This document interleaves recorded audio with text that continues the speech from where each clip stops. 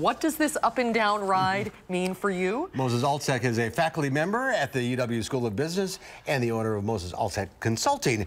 Welcome back. We've seen you a lot this week. I know, you sure have. It's good to be back. They're calling this a correction. What does that mean? Well, they're calling it a correction. It's it's an indication that perhaps now you've seen a substantial enough decline in the stock market to have sort of readjusted, I guess, from its previous high, sort of in the 26,000 territory, a little closer to 24,000. But, and by the way, people are wondering, has it bottomed out yet?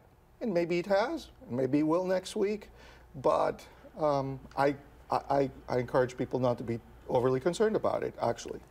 Everyone, or does it depend on where you are in your stage of life? Like, for example, if you're getting ready to retire and you've got a lot of invested in stocks, should you be nervous? Well, people who are really, really close to retirement and think they might need the money by the end of the year should not be overexposed to stocks anyway. And people who were in the stock market hoping to, I don't know, buy a new boat this summer should not be overexposed to stocks, regardless.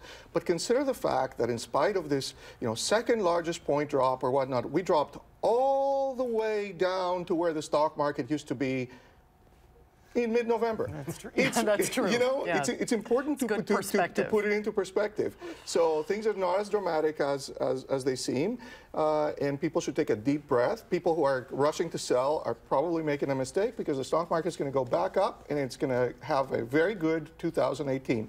You just wait and see. So you heard it here first. Why such wild swings up and down? Well, there really is a disconnect between Wall Street and Main Street. The same indicators mean different things to different people. So Wall Street hears that wages are going up, and they're thinking, uh-oh, inflation. That's going to cause inflation. Interest rates are going to go up. Let's sell. To you and me, wages going up is not such a bad thing, right? I mean, we have a little extra money to spend. So there really is that disconnect. But I think even for Wall Street, I mean, look at where interest rates have been, for crying out loud. They've been in a hole in the ground all this time. So going up a little bit is not going to make sort of much of a difference, even for businesses. And it's important to remember that. Is the Dow a fair indicator? It's only 30 companies. That's right, and people are, it is one indicator. It is an indicator, but it's one indicator of many indicators. S&P 500 is 500 companies. Right, and but the very fact that unemployment is at a record low, and wages are going up, the economy is robust. If people are thinking there's going to be a recession in a couple of months, they have another thing coming, because there's not going to be.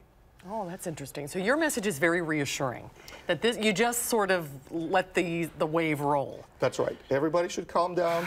The stock market does this, and in fact, given the really sharp sort of increase that we've had, even these drops haven't set us back that substantially, if you look at it in perspective. So maybe a 1,000-point drop when it was at 12,000 is a different story than when it's at 26,000. So, take a deep breath and don't stay up at night over this. Don't lose any sleep. And don't look at your 401k. Should you check it every day? That's another thing. The stock market, where it is today versus tomorrow is not much of an indicator. Actually, where it is this week versus next week is not much of an indicator. The stock market is for people who have a long-term perspective, and it's important to keep that in mind. So, all right. You're dismissed. Until next week. My job here is done. Don't go far. That's right. But you heard it here. You're saying the market will be up for the year.